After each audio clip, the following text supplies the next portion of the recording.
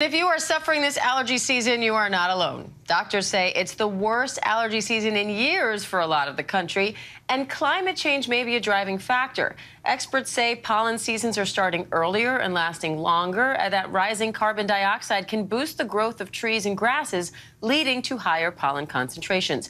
ABC News medical contributor, emergency physician Dr. Darien Sutton joins me now for more on this.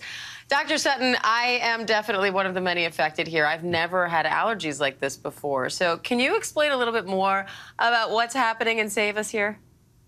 Many people are sharing your sentiment, especially, for example, here in California. In certain states, the heavy rain has brought more vegetation, which therefore leads to more pollen. So the allergy season, we're right in the middle of it. It's typically the middle of April towards the end of May. So we've got a few more weeks.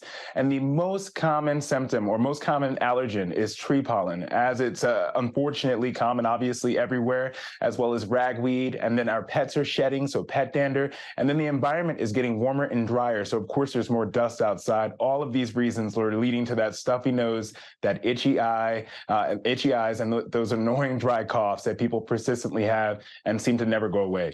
I mean, I have a lozenge in right now, and that's kind of become the norm as of late. How do we know when it's allergies, and how do you know when it's a cold or something else more serious? So first and foremost, allergies can develop for anyone at any age. Sometimes I have patients who come in with their first experience with allergies, and I have to remind them that that's just sometimes typical. The symptoms of allergies include the very common ones: itchy eyes, a stuffy nose, and dry cough.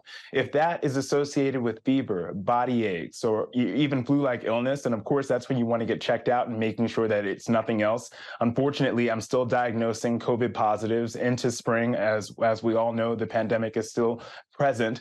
And then if you have symptoms that are persistent, despite taking those over-the-counter medications, you can talk to a provider to try to get additional medications that might be prescriptive that can help you a little bit better.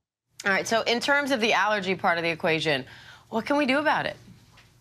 So there's some basic things that we all can do. First and foremost, know your triggers and check the pollen counts outside.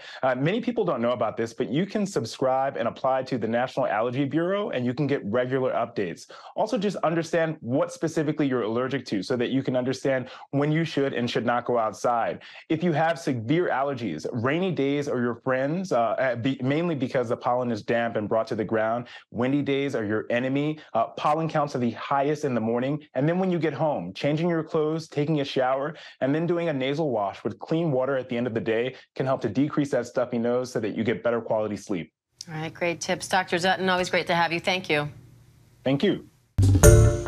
Hi, everyone. George Stephanopoulos here. Thanks for checking out the ABC News YouTube channel. If you'd like to get more videos, show highlights, and watch live event coverage, click on the right over here to subscribe to our channel. And don't forget to download the ABC News app for breaking news alerts. Thanks for watching.